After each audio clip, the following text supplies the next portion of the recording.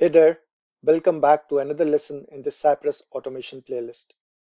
Now that we have seen how we can use the data test attributes within the get command for Cypress so that our tests are more stable. Now let's see how we can use the get command to get a list of different elements on the page. So for this, we are going to look at the same course page, and here we want to verify the different course features, right? So as you can see, there are three features, and this seems to be a list of items. Now let's inspect these elements and let's see what these elements contain. Like, do they have any data test attributes which we can use, or we have to follow some other approach? So let's go ahead and inspect this. And here you will see that this is particularly a list, right? And this contains three items, okay? And here, if I collapse this, you will see these are the three different items within this list, okay?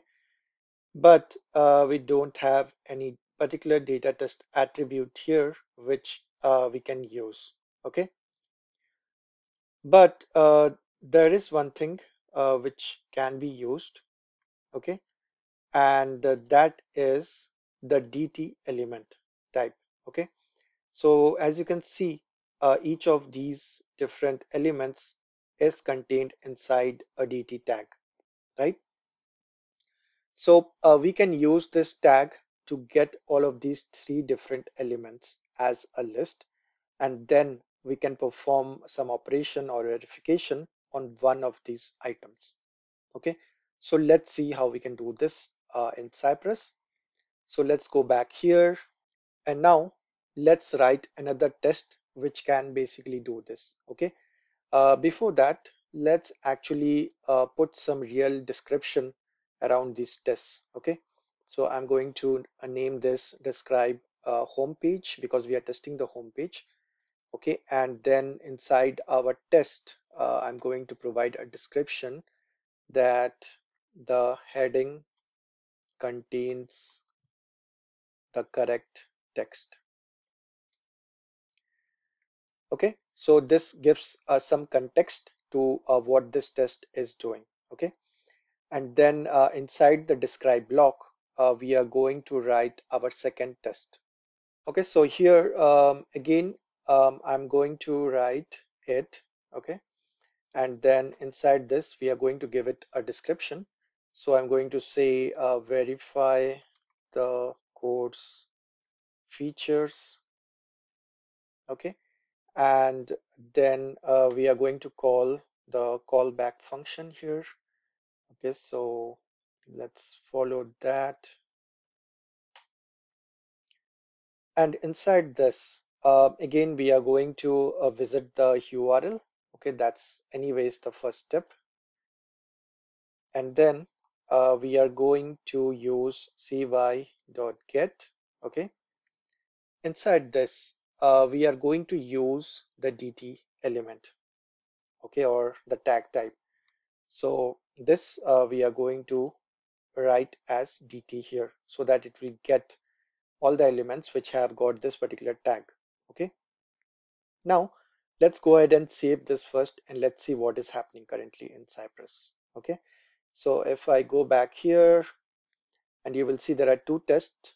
First is heading contains the correct text, and then verify the course features. Inside this, you can see it has visited the URL, and then it has executed this command, the get command, and you can see there is three matched elements here.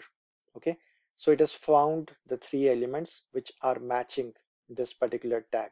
Okay, now if you want to look closer at what are these three elements, then you can even start the log here. Okay, so we can look at the console log. So we can go to more tools and then developer tools, and here we will go to the console.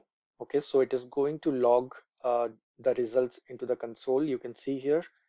Okay, so the command is get, the selector is dt, and the results is the array of 3 So we have got an array of elements here, as you can see, right?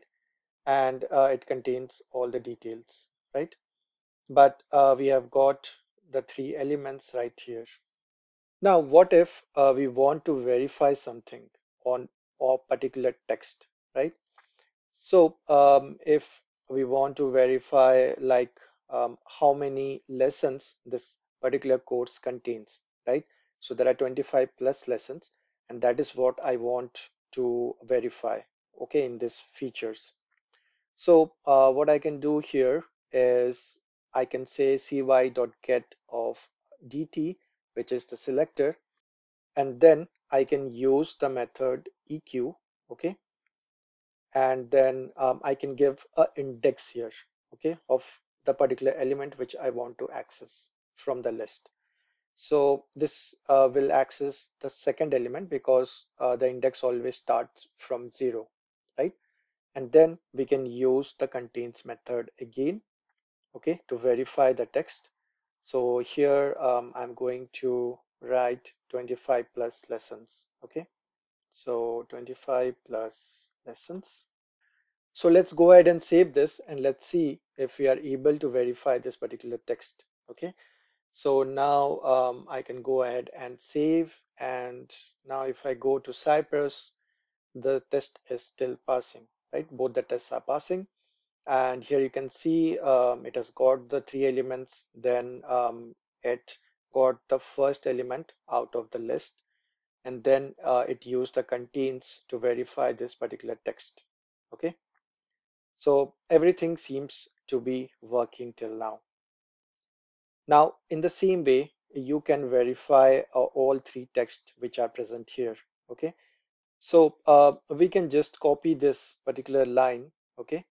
And then we can paste it here 3 times.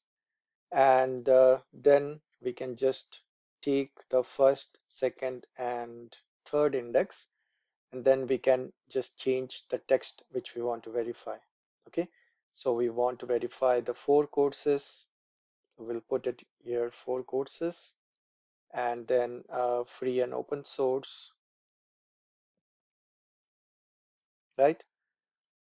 And that will verify all the different features in this particular course, right? So if I now save this, and if I go back to Cypress, the test is still passing, and you can see all three verifications are present here, right? Now, what else you can do here in the contains, you can also use something called regular expression. Okay, so if you are not sure, or if the text is dynamic in nature, if you want to verify that, you can use something called as regular expression. Okay, for example, here you can see the courses, right? The C is uppercase. But if you want to make sure that no matter if it is uppercase or lowercase, it should still pass, right?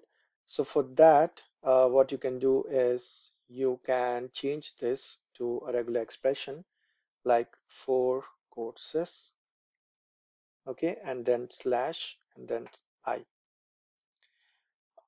So this will basically use a regex to verify this particular text, even though it is uppercase or lowercase, it will still verify it correctly. Okay. So if I save this now, and as you can see, it is still passing. Okay, so instead of the exact text, it is currently using the regular expression to verify this. Okay, this is how you can use the get method along with the DT type selector to get a list of different or array of different elements. And then from that array, you can access each element and then perform some operation, or you can perform a verification on that particular element. That's all for this particular video. If you have any questions, then please leave it in the comments. If you like this video, then please subscribe to our channel. Thanks for watching, and I will see you in the next video.